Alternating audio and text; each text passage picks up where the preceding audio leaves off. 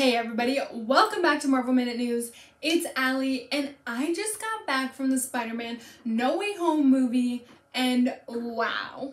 Warning, there will be spoilers in this video, so if you haven't seen it yet, please click away.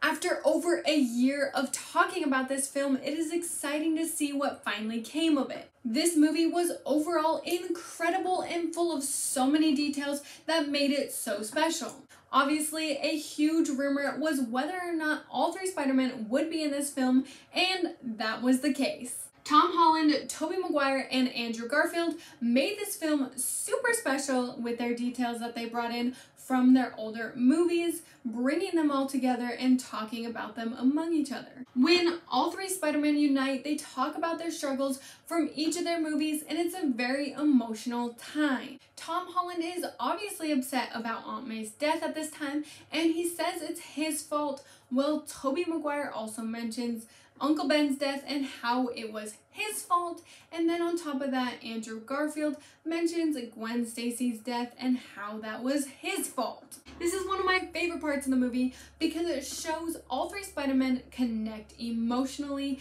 and then it leads to Andrew Garfield catching Tom Holland's MJ, aka Zendaya, as she's falling off the side of the building, obviously bringing memories of Gwen Stacy, and he just starts crying because, well, it's just so special.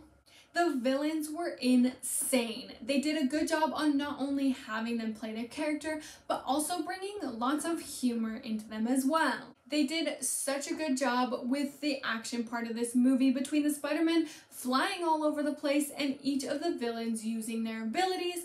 And of course, we always love to see the new suits. Another one of my favorite parts were when all three Spider-Men pointed at each other just like the meme. This movie nailed the superhero vibes with the action, the emotion, the romance, all of the above was just amazing. I do have to say that I'm so sad about MJ at the end of the movie, and I can't wait to see what happens next. Comment down below your favorite part about this movie, and don't forget to hit that like button and subscribe for more updates on Marvel Minute News.